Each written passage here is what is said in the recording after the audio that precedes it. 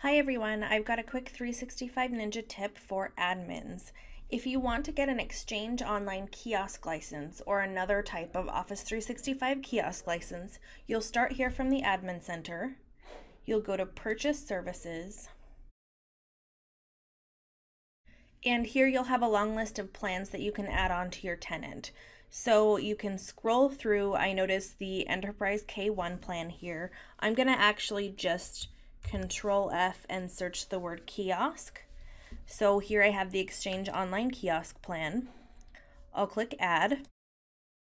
I'll just keep it at one user because I have one shared PC that a couple interns are going to use.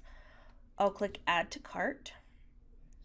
And then you can see my shopping cart here in the upper right corner. Click Check Out. And then you can review your order. If you have a promo code, enter it here. I'll click Next. Agree to the legal agreement, enter my name. Click Next. And then you're taken to the payment page, and it's here where you can choose if you want to pay the full year at once, pay each month, depending on the type of payment you have at your business and the payment information. You'll go through all this info.